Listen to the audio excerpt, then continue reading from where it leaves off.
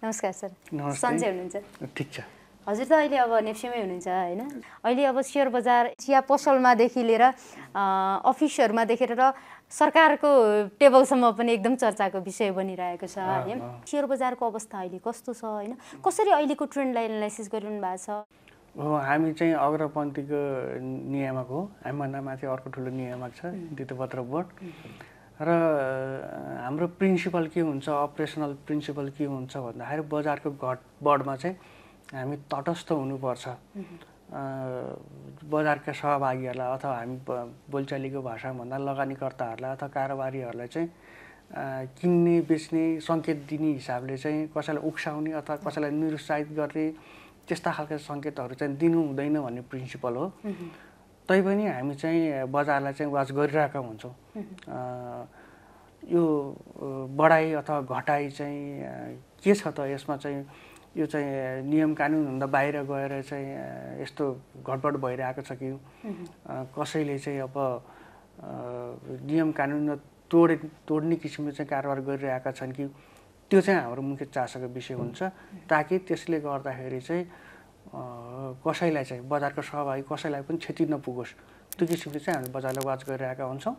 हामीले चाहिँ विश्लेषण चाहिँ गरिरहेको हुँदैनौँ। जस्तो मान्छेहरूको अपेक्षा हुन्छ केही चाहिँ कतैबाट केही सङ्केत पाइयोस्, केही सल्लाह सुझाव पाइयोस्, कसैले भनिदियोस्, कुनै आधिकारिक निकायले भनिदियोस् यो ठिक हो बेठिक हो, स्वाभाविक हो अस्वाभाविक हो, प्राकृतिक हो अप्राकृतिक हो के हो भन्ने हुन्थ्यो भने जस्तो हुन्छ।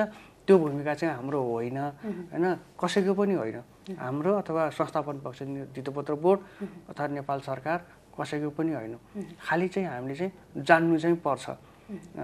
प्रत्येक इन्डिभिजुअल लगानीकर्ताले चाहिँ बुझ्नु चाहिँ पर्छ चाहिँ कि यो किन बढिरहेछ अथवा किन घटिरहेको छ, यो घटाइ अथवा यो बढाइ चाहिँ ठिक हो कि होइन भनेर चाहिँ इन्डिभिजुअल लगानीकर्ता व्यक्तिगत लगानीकर्ता स्वयंले चाहिँ थाहा पाउनुपर्छ। हामीले चाहिँ कसैलाई सिकाउँदैनौँ हैन, खालि चाहिँ उनीहरूले चाहिँ अन्यायमा नपरुन् भन्ने कुरा मात्रै हाम्रो चासो हुन्छ। जस्तो एनालाइसिसको पाटोमा यहाँहरूले एनालाइसिस नगरे पनि हैन, अब त्यो त गरिँदैन हैन, तर लगानीकर्तालाई यसरी चाहिँ लगानी सुरक्षित गर्न सकिन्छ है। जस्तो एनालाइसिस नगरे पनि यहाँहरूले भन्दै आउनुभएको कुरा हो कम्पनीको फाइनेन्सियल तथ्याङ्कहरू वित्तीय विवरणहरू कस्तो छ, घाटामा गएको छन् छैनन्, लाभांश दिन सक्ने छैनन्, यो यावत कुराहरूले चाहिँ तपाईँहरूको लगानी सुरक्षित हुन सक्छ है भनेर भन्न त सक्नुहुन्छ हैन।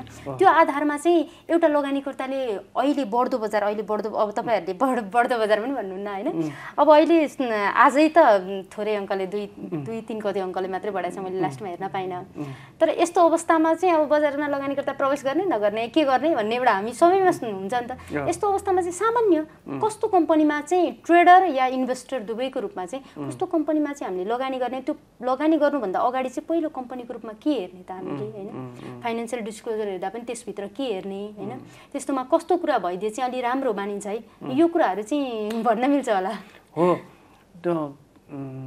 त्यो नै हो अझ हाम्रो चाहिँ मुख्य कर्तव्य अथवा हाम्रो भूमिका भनेको कि लगानीकर्ताहरू बजारमा प्रवेश गर्दाखेरि सूचना चाहिँ होस् उनीहरूसँग, त्यो उपलब्ध सूचनाको चाहिँ विश्लेषण आफै गरून् हैन, मलाई यो ठिक हुन्छ कि हुँदैन भनेर। त्यसकारण चाहिँ हामीले चाहिँ मुख्य जोड केमा हुन्छ भन्दाखेरि चाहिँ सकेसम्म सबै लगानीकर्ताले एकुरेट चाहिँ इन्फर्मेसन पाउन् भन्ने हुन्छ। त्यो चाहिँ फेरि त्यसको चाहिँ फेरि वैधानिक व्यवस्था कानुनी व्यवस्था नै छ। जस्तो सूचीकृत कम्पनीहरूले चाहिँ सूचना दिनुपर्छ, सबैलाई एकैचोटि एउटै सूचना दिनुपर्छ। कसैलाई छिटो दिने, कसैलाई बढी दिने, कसैलाई कम दिने त्यस्तो गर्न पाइँदैन। त्यो चाहिँ गैर कानुनी काम हुन्छ। त्यो चाहिँ भित्री सूचनामा आधारित कारोबार इन्साइडर ट्रेडिङ भनेर जुन भन्छौँ नि त्यो चाहिँ त्योसँग जोडिएको विषय हो। त्यसकारण चाहिँ हामीले चाहिँ हाम्रो वेबसाइटमै प्रत्येक लिस्टेड कम्पनीहरूको सूचनाहरू राखिरहेका हुन्छौँ। अनि जस्तो आइपिओमै पनि कम्पनीहरूले यत्तिकै चाहिँ त सेयर जारी गरेका हुँदैनन्। तपाईँको चाहिँ मेरो कम्पनीको अवस्था यस्तो छ हैन, नाफाघाटा यस्तो हो, हाम्रो प्रमोटरहरू यी हुन्, हाम्रो बिजनेस यो हो भनेर देखाएरै त अनि त्यसपछि चाहिँ सेयर किन्नको लागि आग्रह गरे हुन्छ नि हैन। एउटा प्राइमेरी मार्केटमा हुने कुरो त्यो। सेकेन्डरी मार्केटमा आइसकेपछि प्रत्येक 3 महिनामा चाहिँ लिस्टेड कम्पनीहरूले चाहिँ आफ्नो सूचनाहरू चाहिँ अपडेट गर्नुपर्छ र त्यसलाई चाहिँ हाम्रो वेबसाइटमा राख्नुपर्छ हैन। हो त्यसरी सूचनाहरू प्रभाव गरिरहेका हुन्छौँ र त्यो सूचनालाई हेरेर किन्ने बेच्ने बेला हो कि होइन भनेर चाहिँ छुट्याउने काम चाहिँ फेरि लगानीकर्ताको हो। अनि एउटै सूचनाले पनि फरक फरक लगानीकर्तालाई फरक किसिमका सङ्केतहरू दिइरहेको हुन्छ। किन भन्दाखेरि चाहिँ सबै लगानीकर्ताको पृष्ठभूमि त उयो हुँदैन।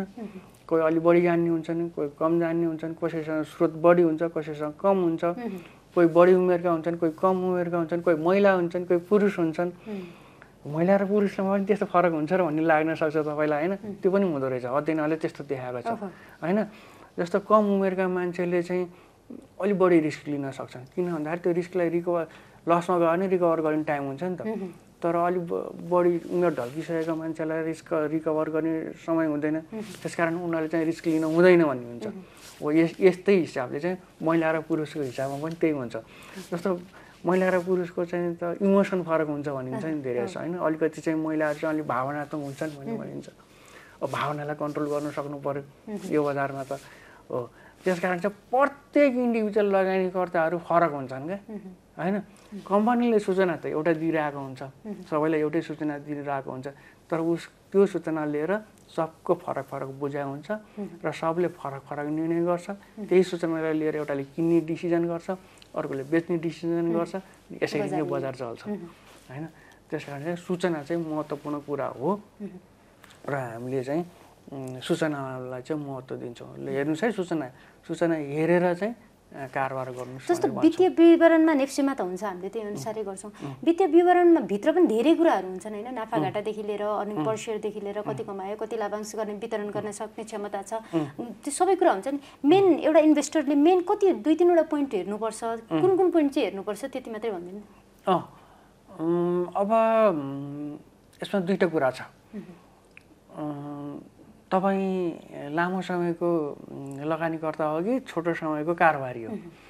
अब तपाईँ लामो समयको लगानीकर्ता हो भने तपाईँले आधारभूत कुराहरू तपाईँले भने जस्तो त्यो ब्यालेन्स सिटलाई हेर्ने, कम्पनीको ब्यालेन्स सिट हेर्ने, उसको पुँजी कति हो, आम्दानी कति गरिरहेको छ, नाफा कति गरिरहेको छ, र त्यो नाफा र पुँजीसँग चाहिँ तुलना गर्ने अनि उसले चाहिँ डिभिडेन्ड कति दिन सक्छ भन्छौँ नि हामीले। प्रति सेयर आम्दानी हेर्ने भन्छौँ, इपिएस हेर्ने भन्छौँ।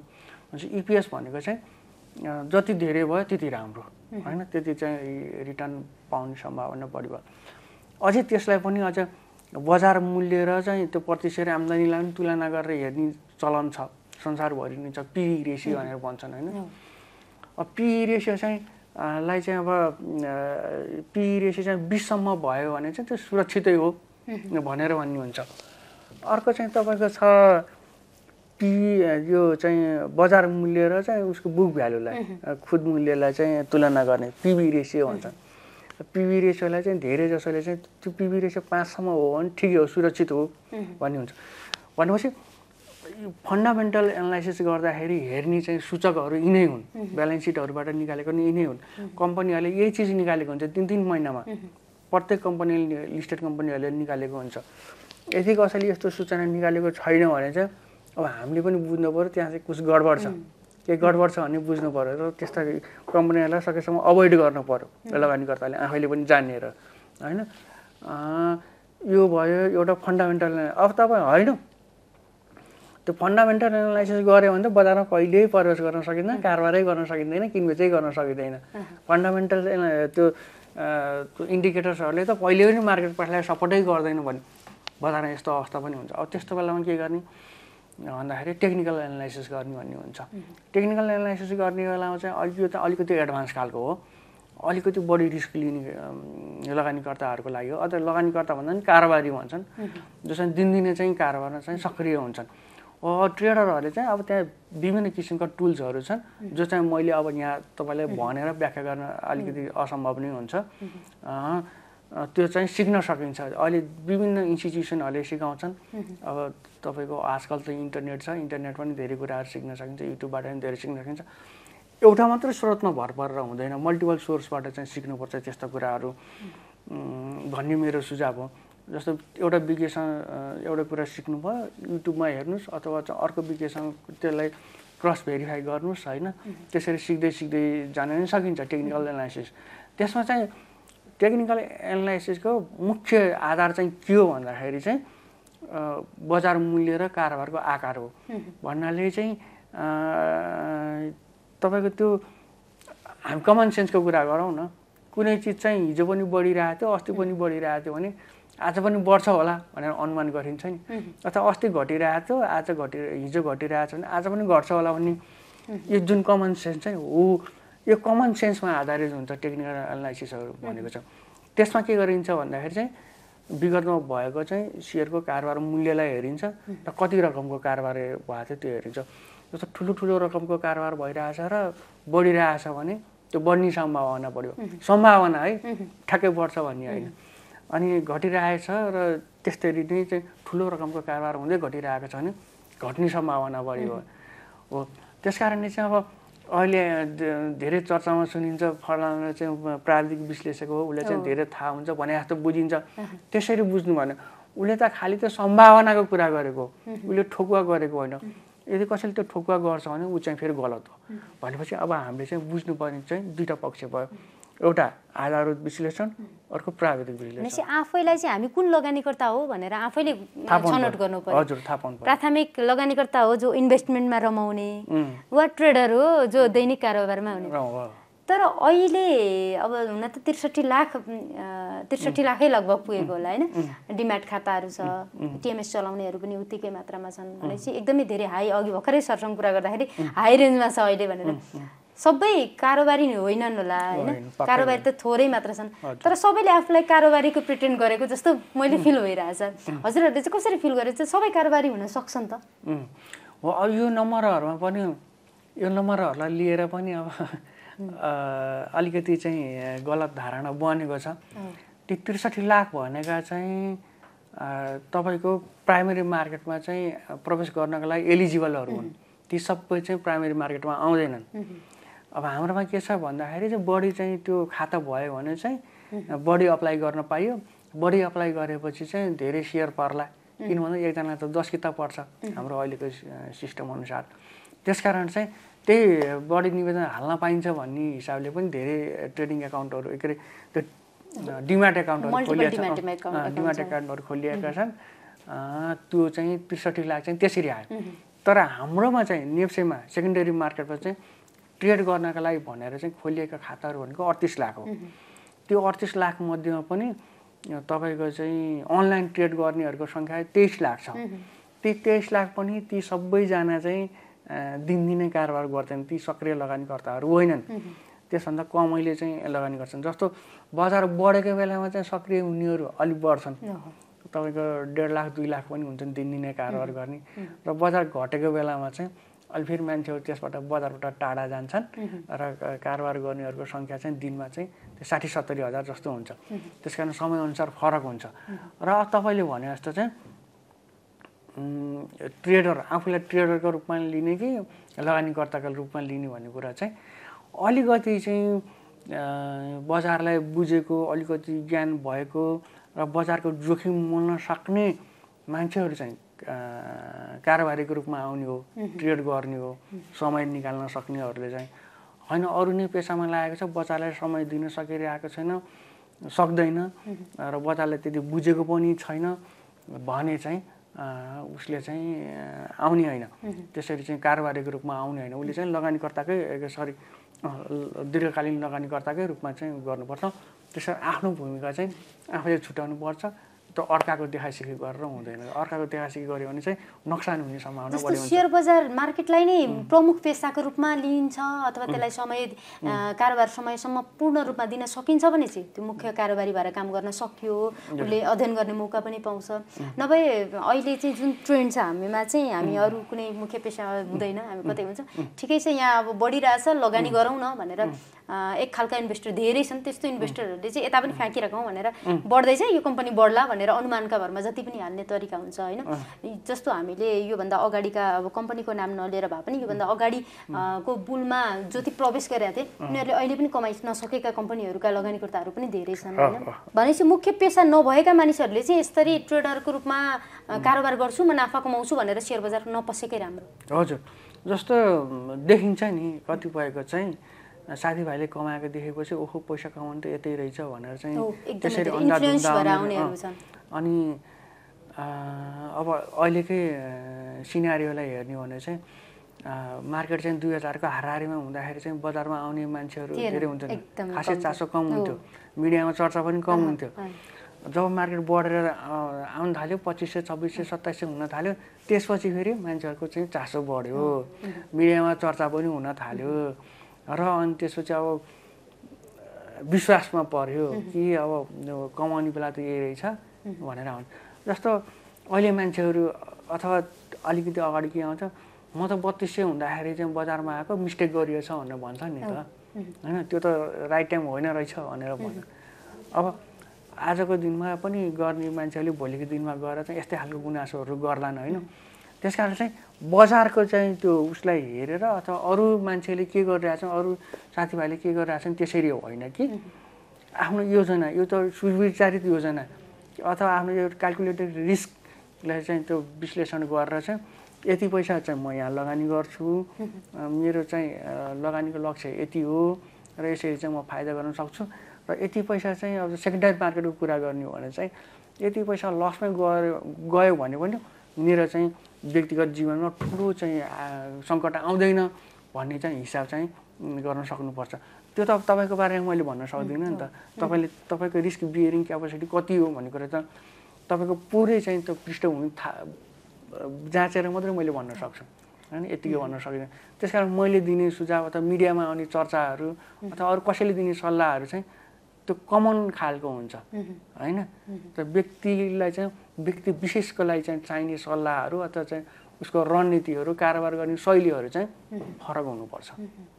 जस्तो हाम्रोमा कारोबारी भनेरै आइन्छ अब, तर हामी मिडियाहरूले पनि मुख्य रूपमा चाहिँ के हेरिरहेछौँ भने हामी आफैले पनि के गरिरहेछौँ भने यो सेयर कर्जा बढ्यो, अब फेरि सेयर कर्जा पनि छुट्याइदिएको छ नि त 1 करोड 25 लाख भनेर, यो ठुला लगानीकर्ता प्रवेश गरे हामी पनि प्रवेश गर्नुपर्छ। त्यो 1 महिना पछि आएको हुन्छ डेटा, अब असारको डेटा हामीले भर्खर पाउँदैछौँ, हामी भर्खर आउँदैछौँ, तर आम सर्वसाधारण लगानीकर्ताले चाहिँ सेयर कर्जा बढ्यो त्यो असारमा भएको डेटालाई याद गर्दैन, अब प्रवेश किनभने त्यो प्रवेश गरेर निस्किसकेका हुन्छन् होइन। यस्तोलाई चाहिँ हामीले कसरी ट्याकल गर्ने, अब सेयर कर्जासँग जोडेर मिडियामा आएका समाचारहरू, अब लोन बढी गयो सेयर क्षेत्रमा धितोमा, अब चाहिँ सेयर बजार बुम हुन्छ अथवा बढ्छ भनिन्छ नि, त्यो अनुमानले चाहिँ कतिको भूमिका खेल्छ अहिले? हो, त्यही भएर मैले चाहिँ पटक पटक भन्दै आइरहेको छु होइन, कुनै सूचना तपाईँकोमा आइपुग्छ भने त्यो सूचना पछाडिको नियत, तपाईँ त मिडियाकर्मी हुनुहुन्छ, सूचना पछाडिको नियत के हो भनेर थाहा पाउनुपर्छ क्या। कस्तो खालको सूचना हो, कसले ल्याएको सूचना हो र यो समयमा किन लिएर आयो होइन। मान्छेको समाज हो, यहाँ त हरेक क्षेत्रमा राजनीति हुन्छ नि त, त्यो सूचना पछाडिको राजनीति के हो होइन। मैले अलिकति भेग टर्ममा भनेर भने होला होइन। जस्तो सिधा भन्दाखेरि चाहिँ यो बजार मूल्य बढाउनका लागि चाहिँ ल्याइएको सूचना हो कि बजार मूल्य घटाउनका लागि ल्याइएको सूचना हो कि अलिकति त्यो सूचना प्रवाह गर्नेको चाहिँ पृष्ठभूमिलाई हेरेर कसले सूचना ल्याएको भन्ने हेरेपछि थाहा भइ नै हाल्छ होइन।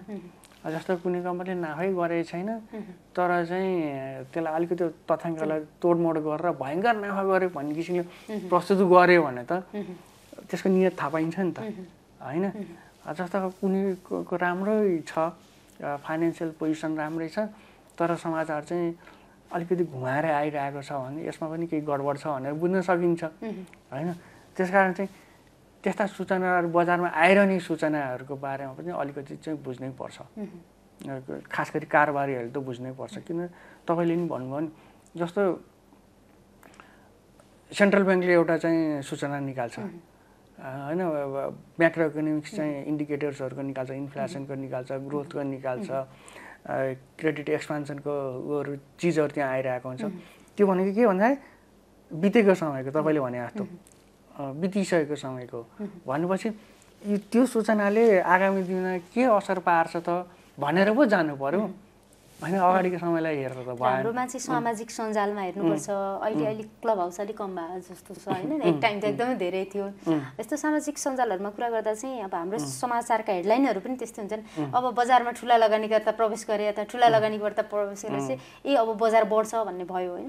त्यही अनुसार चाहिँ लगानीकर्ता अलिकति डाइभर्ट पनि भइरहेछन्। अनि अघिल्लो पटकको बुलमा प्रवेश गरेका लगानीकर्ताहरू पनि अहिले पनि बुलमै प्रवेश गरिरहेको छु भन्ने पत्तै पाउँदैनन् कि भनेपछि त्यो अवस्थामा जस्तो राताम्य हजुरले जुन भन्नुभयो नि मैले अलिकति कुरा कताबाट कता लगेँ जस्तो भयो होइन तर बजार राताम्य हुँदा कोही हुँदैनन् होइन बजार जब हरियो बन्दैछ चमक धमक सुरु हुन्छ अब क्लब हाउसदेखि लिएर सामाजिक सञ्जालमा ठुला बजार लगानीकर्ता पसे भनेर हुन्छ त्यतिखेर फेरि पनि सर्वसाधारण लगानीकर्ता चाहिँ फेरि बुलमै पस्ने सम्भावना एकदम धेरै अधिक हुन्छ अब यसलाई चाहिँ कसरी संयम गर्ने अथवा यो नेप्सेले आफैले पनि यसलाई संयम गराउनका लागि केही टिप्सहरू अथवा लगानीकर्तालाई सचेतनाहरू केही त गर्न सक्छ नि त हाम्रोमा चाहिँ यो अभिव्यक्ति स्वतन्त्रताको अधिकतम प्रयोग गरिरहेछौँ हामीले होइन त्यही भएर अब त्यसलाई कन्ट्रोल गर्न भन्ने कुरा पनि हुँदैन अनि फेरि कन्ट्रोल गर्ने निकाय हामी हुँदा पनि होइन होइन तर चाहिँ अब त्यो सूचनाका चाहिँ उपभोक्ता कन्ज्युमरहरूले पनि थाहा पाउनु पर्यो कि सामाजिक सञ्जाल र तपाईँको आम सञ्चारका माध्यम फरक हो होइन त्यसकारण चाहिँ जति विश्वसनीय चाहिँ आम सञ्चारको माध्यममा एउटा चाहिँ तपाईँ सिस्टममा भएको चाहिँ प्रणालीमा भएको चाहिँ चिजबाट आउने चाहिँ सूचना आधिकारिक र विश्वसनीय हुन्छ त्यति चाहिँ सामाजिक सञ्जालबाट नहुन सक्छ अनि जस्तो मिडियाहरू भनेको त यसलाई सूचना विभागले अथवा चाहिँ हाम्रो यो प्रेस काउन्सिलले रेगुलेटेड गरिरहेको दर्तावाल संस्था हो अथेन्टिक सूचना आइरहेको हुन्छ त्यसकारण उनीहरू केही न केही जिम्मेवार हुन्छन् होइन भलै यसमा पनि त्यो खराब पात्रहरू हुँदैनन् भनी छैन तर त्योभन्दा कम चाहिँ फेरि सामाजिक सञ्जालमा हुन्छ जति चाहिँ अनुशासित र जिम्मेवार चाहिँ आम सञ्चार माध्यम हुन्छ रेडियो पत्र पत्रिका अनलाइनहरू हुन्छ त्यति नै चाहिँ सामाजिक सञ्जाल फेसबुक ट्विटर अथवा क्लब हाउस नहुन सक्छ त्यसकारण चाहिँ यो सूचनाको कहाँबाट आइरहेछ भनेर पनि त्यसमा पनि लगानीकर्ता चाहिँ चनाखो चाहिँ हुनैपर्छ र त्यो सूचना कुन सूचनालाई आधिकारिक मान्ने र त्यसमा आधारित भएर चाहिँ आफूले चाहिँ कारोबार गर्ने भन्ने कुरा मलाई त के लाग्छ मलाई पर्सनल्ली भन्दाखेरि यो चाहिँ खुला समाज हो स्वतन्त्र समाज हो त्यसकारण चाहिँ कसैले आएर तपाईँलाई चाहिँ प्रोटेक्ट गरिदिन्छ कुनै वयस्क मान्छेलाई होइन भनेर चाहिँ त्यसरी आफूले डिसिजन गर्ने हो त्यसबाट हुने लाभहरूको बारेमा पनि लाभान्वित हुने तपाईँ नै हो र नोक्सान बिहोर्नु पर्ने तपाईँ नै हो अहिले त फेरि कस्तो ट्रेन्ड आइदियो भने योभन्दा अघि भन्दा नि अहिले चाहिँ चरम भइरहेछ कि लगानीकर्ताले चाहिँ नाफा कमाउने यो चाहिँ सरकारले संरक्षण गर्नु पर्यो भनेर अब नियामकीय रूपमा त धितोपत्र बोर्डले पनि गर्न सक्यो होइन नीतिगत नीतिहरू बनाएर तर सरकारका अभिव्यक्ति राजनीतिक दलका अभिव्यक्तिदेखि लिएर एउटा अधिकार प्राप्त व्यक्तिहरूले नै लगानी गर हामी यो घाटा हुन दिनौँ भन्ने अभिव्यक्ति खालका अभिव्यक्तिहरू चाहिँ दिइरहेछन् यो त गलत हो नि त एकदमै यो अनौठो कुरो हो संसारमा कुनै पनि सरकारले चाहिँ तपाईँको नाफा सुनिश्चित गर्दैन होइन तपाईँलाई चाहिँ तपाईँको लगानीलाई चाहिँ कुनै अवैध चाहिँ आक्रमणबाट रोक्न सक्छ होइन तपाईँले एउटा कुनै पेसा व्यवसाय गर्दै हुनुहुन्छ भने तपाईँले आएर कसैले आएर तपाईँलाई आक्रमण होइन नगरोस् भनेर त्यसको सुरक्षा प्रबन्ध गर्न सक्छ तर तपाईँको व्यवसाय फस्टाओस् तपाईँको आम्दानी बढोस् तपाईँको के अरे नाफा होस् भनेर त कसैले पनि सेम कुरा यहाँ पनि हुन्छ जस्तो तपाईँलाई चाहिँ यो स्टक मार्केटमा आइसकेर ट्रेड गर्न थालिसकेपछि चाहिँ जस्तो ब्रोकरले तपाईँलाई चाहिँ बढी कमिसन लिने होइन जो नियमले तोकेको भन्दा बढी कमिसन लिने अथवा तपाईँलाई चाहिँ भनौँ न सर्कुलर ट्रेडिङको फन्दामा पार्ने पम्प एन्ड डम्पको चाहिँ त्यो फन्दामा पार्ने हो यस्तो काम चाहिँ जुनलाई कानुनले हाम्रो धितोपत्र ऐन र त्यस अन्तर्गत बनेका नियमावली विनियमावलीहरूले भनेका छन् यो त्यो धितोपत्र कारोबार सम्बन्धी कसुर हो भनेर भनेका छन् त्यो कसुरमा तपाईँलाई पारेको छ कि छैन त्यो मात्रै हेर्छौँ क्या हामीले होइन अरू तर अघि तपाईँले हामीले भने जस्तो चाहिँ अरू किसिमका सूचनाहरू दिएर म्यानिपुलेट गर्ने तपाईँको ब्रेन वास गर्ने किसिमका आएकाहरूलाई चाहिँ फेरि त्यसमा चाहिँ हामी छुन सक्दैनौँ फेरि जस्तो लिस्टेड कम्पनीले तपाईँलाई गलत सूचना दिनु भएन तपाईँ जस्तो नाफा गरेकै छैन तर नाफा गरेको छु भनेर चाहिँ सूचना प्रकाशित गर्नु भएन त्यो कुरा चाहिँ हामीले हेर्न सक्छौँ तर कोही मान्छे चाहिँ तपाईँको चाहिँ त्यो कम्पनीसँग नजोडेको कुनै पक्षले चाहिँ त्यही कम्पनीको बारेमा एसी भन्ने कम्पनीको बारेमा चाहिँ नाफा बढेको छ अरे भनेर भनेको कुरालाई पत्याएर चाहिँ हिँड्ने कुरा चाहिँ फेरि त्यो तपाईँको गल्ती हुन्छ अहिले त्यहाँ। जस्तो यो बजार घट्दैन अब भन्ने अभिव्यक्ति दिनु पनि त गलत हो नि त सरकारको। सरकारले अथवा सरकारमा प्राप्त व्यक्तिहरूले अधिकार प्राप्त व्यक्तिहरूले अब बजार घट्न दिँदैन हाम्रो सरकार आएको छ अथवा बढ्छ भन्ने अभिव्यक्ति दिनु पनि गलत होला, घट्छ भन्ने अभिव्यक्ति पनि गलत होला। संस्थापन पक्षले कहिले पनि त्यसो भन्नु हुँदैन।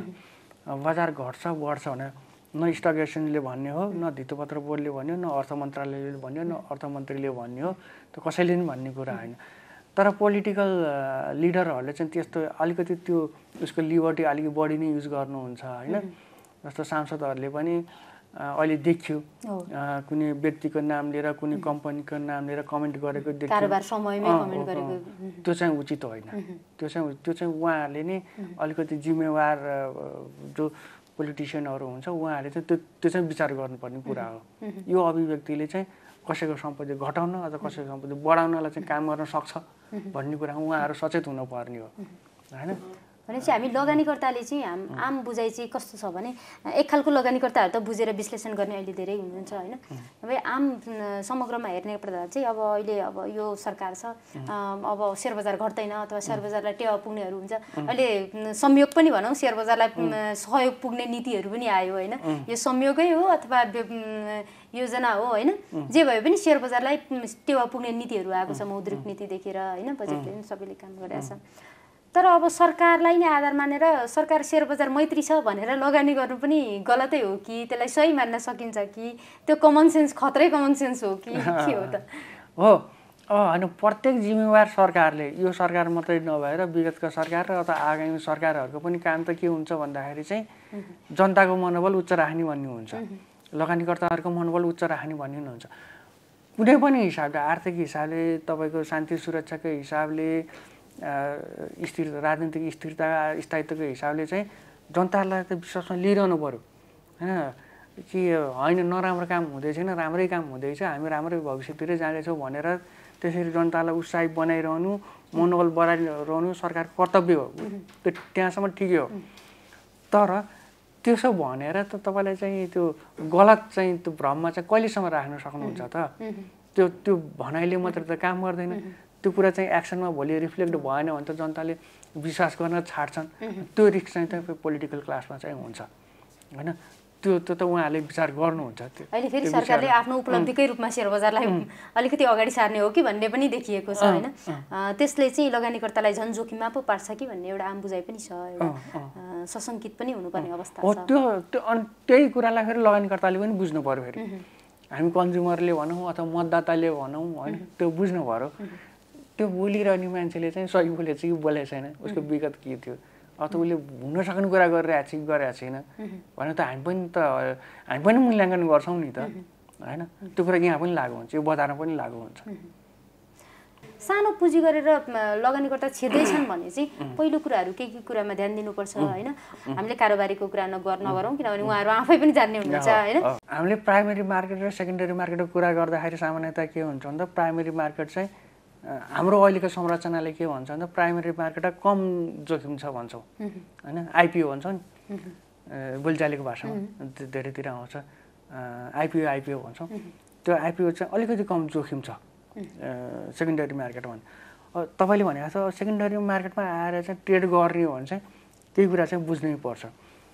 मुख्य कुरा के बुझ्नुपर्छ भन्दाखेरि चाहिँ प्राइमेरी मार्केटमा हामी त फेस भ्यालुमै सेयर किन्छौँ, 100 रुपियाँमै किन्छौँ भनौँ न, प्रायः चाहिँ 100 रुपियाँमै किन्छौँ। त्यहाँबाट 100बाट तल झर्ने सम्भावना हुँदैन, त्यसकारण जोखिम कम छ भनेको कारण त्यो हो। झर्दै नझर्ने त होइन, झर्छ पनि होइन। तर सेकेन्डरी मार्केटमा आइसकेपछि के हुन्छ भन्दा त 100 रुपियाँमा त कारोबार हुँदैन होइन। 100 भन्दा धेरै माथि कारोबार अहिले त कुनै पनि कम्पनी चाहिँ सेकेन्डरी मार्केटमा 100मा त कारोबार गर्न पाइँदैन। अहिले 269वटा कम्पनीहरू छन् भनेपछि अब हामीले एक नम्बरमा हेक्का गर्नुपर्ने कुरा के हो भन्दाखेरि मैले चाहिँ ल भनौँ अब कुनै कम्पनीको 600मा चाहिँ अहिले सेयर किनेको छु भने त्यो घट्न सक्छ भन्ने हेक्का गर्नु पर्यो एक नम्बरमा। तपाईँले बुझाएको रूपमा भन्नुभयो त्यही भएर। अनि 2 नम्बरमा हेर्नुपर्ने कुरा चाहिँ के छ भन्दाखेरि चाहिँ अघि मैले भने जस्तो फन्डामेन्टल लगानीकर्ताको कुरा गरौँ, कारोबारीको कुरा नगरौँ।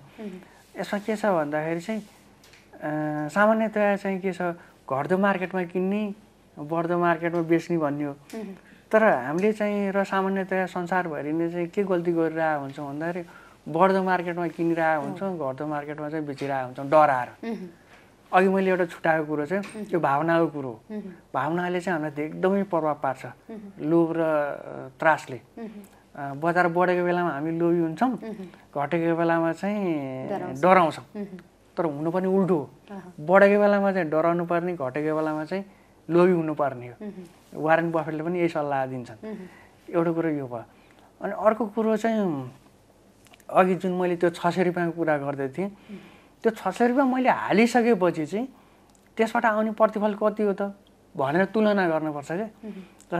त्यही पैसा चाहिँ मैले चाहिँ ब्याङ्कमा निक्षेप राखेँ भने, मुद्दती खातामा राखेँ भने कति पाउँछु, अब सुन चाँदी जस्तो बहुमूल्य धातु किन्यो भने कति पाउँछु, अथवा घर जग्गामा हाल्यो भने कति पाउँछु, हो त्यसको चाहिँ तुलना पनि गर्न सकिन्छ, प्रतिफलको तुलना पनि गर्न सक्यो।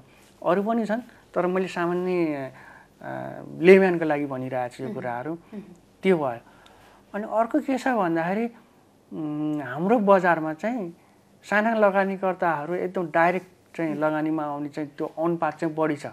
कुनै पनि म्याच्योर्ड मार्केटमा विकसित बजारमा र संसारको कुनै पनि बजारमा चाहिँ यति धेरै लगानीकर्ताहरू, अघि हामीले भन्यौँ नि जुन 63 लाखको कुरा गऱ्यौँ, अथवा चाहिँ 38 लाख 23 लाख लगानीकर्ता, यसरी चाहिँ सिधै चाहिँ मार्केटमा पार्टिसिपेट गर्दैनन्। उनीहरूका लागि के विकल्प हुन्छ भन्दाखेरि चाहिँ जो अघि तपाईँले भने जस्तो बजारलाई पर्याप्त समय दिन सक्दैनन् र बजारको रिस्क र रिटर्नलाई बुझिरहेका हुँदैन, बजारको मेकानिजमलाई बुझिरहेका हुँदैन, उनीहरू चाहिँ म्युचुअल फन्डको मार्फत आउन सक्छन्। म्युचुअल फन्ड पनि अहिले 2 किसिमको छ। हामीले बुझिरहेको ससाना लगानीकर्ताहरूबाट चाहिँ पुँजी सङ्कलन गरेर यही बजारमा लगानी गरेर अनि यहाँबाट आएको प्रतिफल फेरि तिनै लगानीकर्ताहरूमा वितरण गर्ने, त्यो किसिमको भयो। अझ अहिले एउटा नयाँ प्रोडक्ट आएको छ यो म्युचुअल फन्डमा, जसलाई चाहिँ एसआइपी भन्छन्, सिस्टमेटिक इन्भेस्टमेन्ट प्लान भन्छन्। त्यो अलिकति बुझ्दाखेरि चाहिँ बिमाको जस्तो पनि हुन्छ, बुझ्नको सजिलो लागि भनेको मैले यो। त्यसमा तपाईँ के गर्नुहुन्छ भन्दाखेरि चाहिँ महिनाको 2000, 3000, 5000, 10,000 कति हो बुझाउँदै बुझाउँदै जानुहुन्छ कम्पनीलाई, त्यो mutual fund सञ्चालकलाई, asset management company भन्छन्। अनि उसले चाहिँ तपाईँको त्यो सङ्कलित पैसालाई चाहिँ फेरि यही बजारमै लगानी गर्छ उसले। त्यही भएर इन्डाइरेक्ट भन्नु खोजेको मैले, डाइरेक्ट लगानी नगरेर यसरी इन्डाइरेक्ट अब यो बजारमा आउने बाटो पनि छ भन्नु खोजेको। र उनी त्यसरी सङ्कलन गरेको पैसालाई यही बजारमा लगानी गर्छ र आएको प्रतिफल फेरि तपाईँ हामीलाई नै वितरण गर्छ। यो चाहिँ यो नयाँ प्रोडक्ट आएको छ, यसरी पनि जाँदा हुन्छ, यो चाहिँ सुरक्षित हुन्छ। यी कुराहरू हुन् सामान्य लगानीकर्ताहरूले बुझ्नु पर्ने, अथवा यो बजारमा आउने आकाङ्क्षीहरूले, बजारबाट कमाउन खोज्नेहरूले चाहिँ यो अप्सनहरूलाई, यो विकल्पहरूलाई चाहिँ ख्याल गर्न सक्नुहुन्छ। जस्तो स्टप लस पनि हुन्छ नि, कस्तो आधारमा चाहिँ यो चाहिँ कारोबारीहरूलाई हो। फेरि स्टप लस अहिले त हाम्रोमा के भयो भने कारोबारी र लगानीकर्ता दुइटै मिक्स भइदिएछ नि त। अनि त्यो भएर हामीलाई पनि अलिकति कसरी चाहिँ स्टप लस गर्ने अथवा घट्दा घट्दैको बजारमा आफू कसरी निस्किने, जोगिने भन्ने कुरा पनि हुन्छ नि त। आफूको कमाइको कति % नाफा निक्लेपछि निस्किँदा राम्रो भनेर कसरी चाहिँ आफूले योजना बनाउँदा? यो चाहिँ स्टप लसवाला चाहिँ टेक्निकल टर्म्स हो। तर यसको चाहिँ बुझ्ने कुरा चाहिँ के हो भन्दाखेरि चाहिँ लगानीकर्ताले पहिल्यै चाहिँ आफ्नो लक्ष्य निर्धारण गरे हुन्छ। मैले गरेको लगानीमा 10% अथवा 50% चाहिँ नाफा भयो भने म बेच्छु, एक्जिट गरिहाल्छु। अथवा मैले गरेको लगानीमा 10% लस हुन थाल्यो भने त्यसलाई पनि बेचेर चाहिँ म यसको लिक्विडेट गरेर चाहिँ म त्यहाँबाट निस्कन्छु भन्ने चाहिँ यो चाहिँ योजना हो, स्टप लसको योजना। तर चाहिँ बजारमा प्रयोग हुने बेलामा चाहिँ फास्ट मुभिङ मार्केट हाम्रोमा अझै त्यो आइसकेको छैन। त्यसमा चाहिँ पहिले चाहिँ त्यो चाहिँ तपाईँले कम्प्युटरमा सेट गर्न सक्नुहुन्छ क्या। कम्प्युटरले नै तपाईँले त्यो प्रोग्रामिङ गरेर अथवा त्यो प्यारामिटरहरू सेट गरेर अनि कम्प्युटरले नै तपाईँको बाई अर्डर सेल अर्डर हाल्छ। त्यो चाहिँ हाम्रोमा आइसकेको छैन, हाम्रो कानुनले अझै त्यसलाई चिन्दैन। त्यो चाहिँ अभ्यासमा चाहिँ सब विकसित बजारहरूमा भनेपछि आफैले हेर्नु पर्यो तर कति कमाएँ मैले भनेर। त्यो आइडियालाई चाहिँ त फलो गर्न त सकियो नि त, स्टप लसको आइडियालाई चाहिँ। जस्तो तपाईँ बढी लोभी नहुनलाई अथवा बढी नडराउनका लागि चाहिँ त्यसले आफै आफ चाहिँ गर्ने भयो नि त, भन्नाले सीमा राखिदिनु भयो नि त। जस्तो अघि मैले भने नि, मैले चाहिँ आज चाहिँ 1000 रुपियाँ हालेको छु भने अब यो 1200 पुग्यो भने म बेच्छु भनेर मैले योजना बनाएपछि 1200 हुँदा बेचिहाल्ने, अथवा 1000 रुपियाँ मैले सेयर किनिरहेको छु, अब 900 भन्दा तल आयो भने त्यहाँभन्दा बढी त मैले त्यो नोक्सानी बिहोर्न सक्दिनँ, म बेच्छु भनेर पहिले योजना बनाउने। यो चाहिँ यो पनि राम्रो तरिका हो। यो चाहिँ फेरि कारोबारीहरूको लागि हो। तपाईँ लामो समयको लगानीकर्ता हुनुहुन्छ भने त भन्दाखेरि कसरी भन्न सकिन्छ भन्दाखेरि चाहिँ आज किनेर सुत्न गयो अनि त्यसपछि 5 वर्षपछि बिउजेर अनि बल्ल चाहिँ हेर्ने वास्तै नगर्ने, आज लगानी गर्ने 5 वर्षसम्म चुप्लाएर बस्ने। त्यो चाहिँ लामो समयको अवधिको लगानीकर्ताहरूलाई, धेरै लगानीकर्ताहरूलाई चाहिँ यो ठिक हुन्छ। यो पोली अल्पकालमा चाहिँ बजार तलमाथि जति गरे पनि दीर्घकालमा बजार बढेकै हुन्छ। भनौँ न 50 सालमा चाहिँ हाम्रो नेप्से इन्डेक्स चाहिँ 100 मा थियो, बढेर अहिले चाहिँ तपाईँको 2700 मा त आएछ नि त, 2600-2700 मा आएछ नि त। कुनै बेला 3200 सम्म पनि पुगेको थियो। भनेपछि यो 30 वर्षको चाहिँ अवधि लिने हो भने त बजार त 30 वर्षमा त बढेकै छ त, तर यस बिचमा त धेरै तलमाथि गऱ्यो नि त। भनेपछि हाम्रै अनुभवले पनि संसारभरकै अनुभवले पनि के हुन्छ भने अल्टिमेटली त बजार बढ्ने नै हो। त्यसकारण चाहिँ लामो अवधिको लागि लगानी गर्ने हो भने चाहिँ नोक्सान हुँदैन। तर बजार प्रवेश गर्ने पोइन्ट चाहिँ कुन हो भनेर चाहिँ त्यो चाहिँ ख्याल चाहिँ गर्नुपर्छ। समग्रमा आज हामीले कुरा गर्दा चाहिँ हामीले निष्कर्ष चाहिँ के निकाल्यौँ भने लगानीकर्ताको आफू प्राथमिक हो कि कारोबारी हो त्यो आफैले चिन्नु पर्यो। अनि त्यसपछि आफूले कति नाफा कमाउने त्यो हिसाब राख्नु पर्यो। अनि आएका सूचनाहरू कति अथेन्टिक छन् त्यो पनि र हामीले अन्तमा कहिले प्रवेश गर्ने र कहिले एक्जिट हुने निकाल्नु पर्यो। त्यति जानेपछि चाहिँ हामी सेयर बजारमा लगानी गर्न योग्य हुन्छौँ, सफल भन्दा पनि योग्य चाहिँ हुन्छौँ होला, योग्य हुन्छौँ, नोक्सान कम हुन्छ। हाम्रो लगानीको चाहिँ मुख्य मन्त्र चाहिँ नोक्सान कम गर्ने भन्ने हुनुपर्छ हैन। भएकै सम्पत्ति त गुमाउनु त आउने होइन यहाँ हैन। पहिलो प्राथमिकता चाहिँ आफ्नो सम्पत्ति नगुमाउने भन्ने हुन्छ, कमाउनु चाहिँ त कमाइन्छ दीर्घकालमा। हुन्छ सर, कार्यक्रममा आइदिनु भयो, यहाँलाई धेरै धेरै धन्यवाद। Nepalkhabar.com